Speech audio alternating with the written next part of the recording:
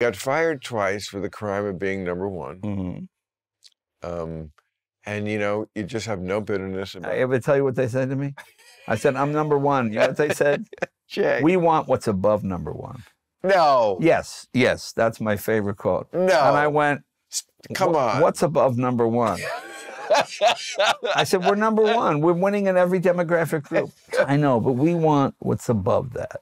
That yeah, is priceless show business stupidity. Yeah, that's wonderful. It's well, I mean, how can you not have fun with it? Well, you know, I believe to someone who was sitting in that chair at some podcast we did here, I think I was talking about this because the subject of agenting came up.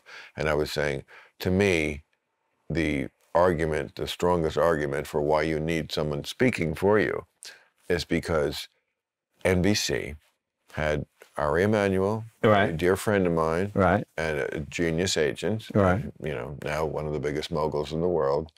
NBC had him in their ear convincing them. I mean, that is a genius salesman. Right. You can convince a network to look for, what was the phrase? We want what's above number one. Right. That's, and you did not have an agent. No, I didn't have an agent or a manager. Right. And do you have regrets about that? No, I don't have any at all. Because everything I do, I spoke for myself. There's one thing about... Maybe you needed that little snake in their ear to say... You know something, you don't. You don't need the snake in the ear. But the snake worked. It got them to, again... And how did it work who won in the end? Well, they canned your ass, so you didn't. You should still be there. I wouldn't still be there now. Why? At some point, because Why? At some point I shouldn't have to know all of Jay-Z's music, you know? I mean, it gets to the point where, you know, when you're 40 and you're talking to a 26-year-old supermodel, it's sexy. When you're in your 60s, you're the creepy old guy. You know what? That's such ridiculous thinking.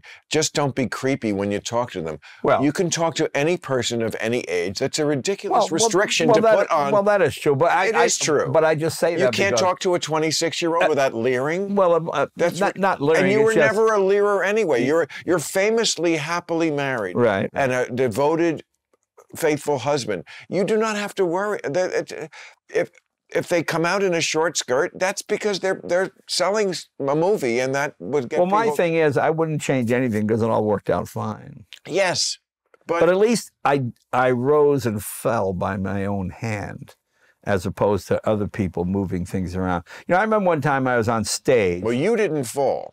You never fell. They felled you again for the crime of being number one. And I think if you could have had someone whispering in their ear, this is a very stupid thing to do. It's called a cash cow. Just milk that for as long as... But you know, you find in show business, you die from 1,000 paper cuts. What does that mean? What that means is when they decide they want you out, suddenly things start appearing in the trades that you're difficult. Really? Yes, I've seen that happen. Not to me, but I would see it happen to other people. You know, things would just get. Like who? Like what? Like, give me an example. Like, what did they say? Well, it did happen to me in the sense that once I did this movie. Tina De Laurentiis movie a long time ago, and I had in my contract that I had these certain dates that I couldn't do because I was committed to performing. Were you the detective, that movie? Yeah, that stupid movie, yeah. Yeah. Okay. What is it called? I don't even remember. Oh, you do. Come on. But anyway. I've seen it. And then they said, no, we got to shoot in those days. No, I already made this commitment. And then suddenly I started seeing things in the paper. I'm difficult. My hairdresser was arguing. I don't have a hairdresser. And I would just see all these things and I go, okay, this is how it works. They just plant these little stories and little things happen. When you control your own fate, it's fine. And plus, the nice thing was, you know, I'll tell you a story. When I was doing the Tonight Show, I got a call from, well, how can I say this? There was a group of people, a whole bunch of comedians were guest hosting the Tonight Show. And they're all handled by the same guy. And this guy called me and said, we want to handle you too and put you in the roster because we're asking $25,000 a night to guest host. And I said, oh, that's okay.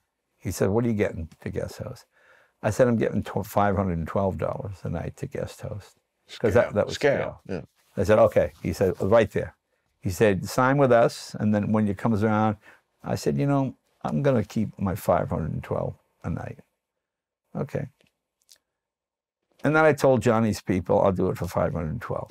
And then they look at the ratings and they go, you know, Lionel's getting just as good a ratings as Johnny owns the company. You can save about, you know, $40,000, $50,000 a month by having him. And then I became the permanent guest host.